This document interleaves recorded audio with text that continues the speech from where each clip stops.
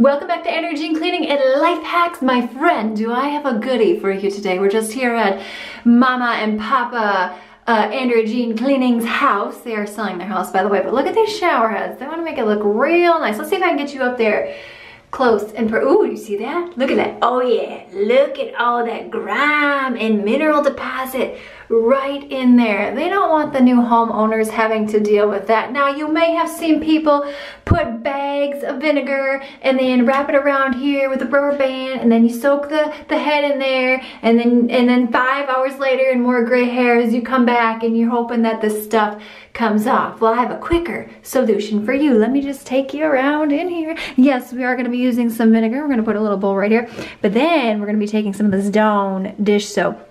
Put these two together and you got, AKA, the miracle shower cleaner. I want you to get this job done as quick as possible. Here's the kicker. We have some dryer sheets.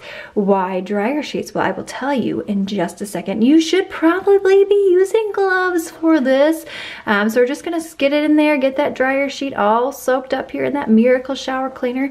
And now we are just gonna make our way over to the shower here. No soaking necessary, my friend. Who wants to wait all day and all night for something to get cleaned? You're gonna come over here and you're gonna do just a little bit of brushing. Oh, it is already coming off. That is a powerful that is a power. Can you see the pink on there? Can you see that a little bit? That is a powerful concoction with the dryer sheet. Now, as we move over to this next one right here, this one's really bad. Do you see that one right there? Okay, I'll get you in there, good angle. Why does this work so well? Well, the dryer sheet is ow, look at right there. Is slightly abrasive but not damaging, and the fabric softener helps loosen everything up. And then you got the vinegar, which is slightly acidic, which helps breaks things down. And then you have the Dawn dish soap, which is an excellent degreaser. Look at that right there. That is looking so nice. Now you certainly can get a little toothbrush if you need to get there a little bit more, but I'm telling you, just this dryer sheet right here is getting it.